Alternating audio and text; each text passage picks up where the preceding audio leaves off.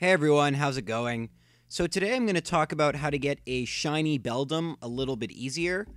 This won't speed up the process. I guess it might speed it up a little bit, but it's a way that you'll have one Pokemon that can get in an infinite battle with no worries. This could take forever. Shiny hunting is for people who have a lot of patience. I don't have nearly enough patience to Shiny hunt all the time. I'll Shiny hunt once in a while. That's how I got my Shiny Umbreon. But for those of you who like to Shiny hunt, SOS chaining is pretty good for that. It increases the odds, maxing out at a chain of 70. And Beldum can be annoying to Shiny hunt because it knows takedown, so I figured out a strategy, a pretty simple strategy, to make sure that it can't hurt you or itself, and your Smeargle will pretty much be able to battle forever. So all you need to do the first turn is to use either an Adrenaline Orb or an X Attack, whatever. My Smeargle's at too low of a level, so I use an X Attack. Then once it uses Takedown, I use Conversion 2. For those of you who don't know, Conversion 2 will transform you into a type that resists or is immune to the last move used. So because Beldum just uses Takedown, it'll either transform you into Rock, Steel, or Ghost. Just keep using Conversion 2 until you get Ghost. This time I got it on my first try. My other practice videos, it took like 8-9 tries. But once you have the Ghost typing, you are golden. Now, pretty much all you need to do is make sure... So you can see this Smeargle is probably not at a great level for this.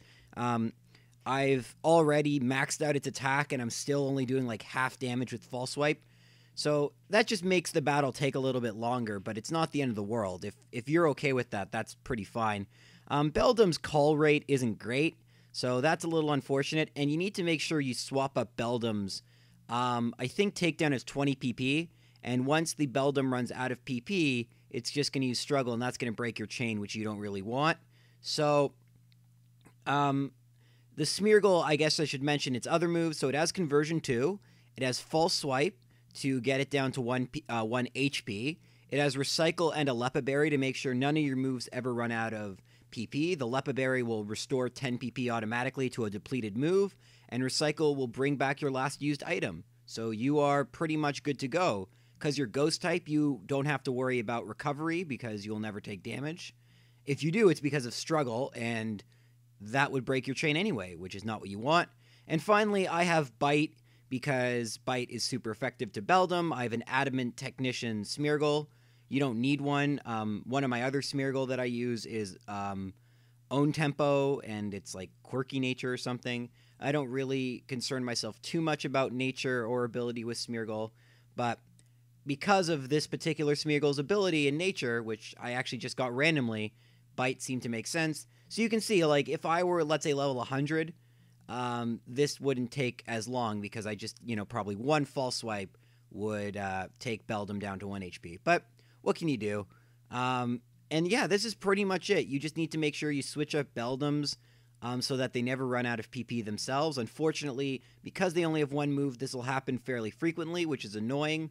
I would say for all the Shiny hunts, this is probably one of the more obnoxious ones because there really isn't any other way. So you can use like an Alolan Marowak, for example. That's how I got my 4 IV Beldum, is by Alolan Marowak. The only thing with that is if you want a Shiny Pokemon, you're going to run out of PP eventually, and you can get a team of 6 Ghosts, but even that will eventually run out of PP. So this Smeargle method ensures that you never run out of PP. But I guess you take the good and the bad, right? The good being you have an infinite battle, the bad being it has a really weak attack, and sometimes False Swipe won't do enough damage. So I guess you'll have to decide whether you want to use like a team of Alolan Marowak or whether you just want to use one Smeargle. Because like a team of 6 Alolan Marowak, it's going to take a really long time to run out of PP, especially if you go through the battle tree and get some like PP ups or PP maxes. Like you can get Shadow Bone to get... what is it? What would it be? Like 18 PP each, and you can teach it other moves like Bone Club, although those can miss, but you can just use an X accuracy.